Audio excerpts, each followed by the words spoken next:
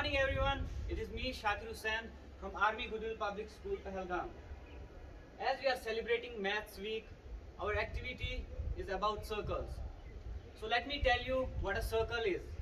A circle is a combination of points, collection of points, or we can say a set of points that are equidistant from a fixed point known as center. Circle divides the plane into three parts. One is interior of the circle. on the circle, exterior of the circle. Circle consists of various parts. First part of the circle that I am going to talk about is radius. Radius is the distance from center to any endpoint on the circle. Now its diameter.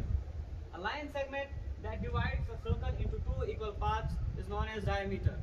A diameter always passes through the center and is also known as the longest chord of the circle. Now it is about tangent. A tangent is a line that touches the circle at one point. That point is known as point of contact.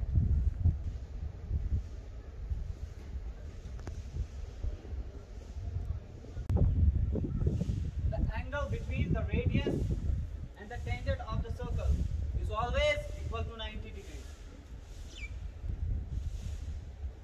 Radius of circle is perpendicular to the tangent of the circle.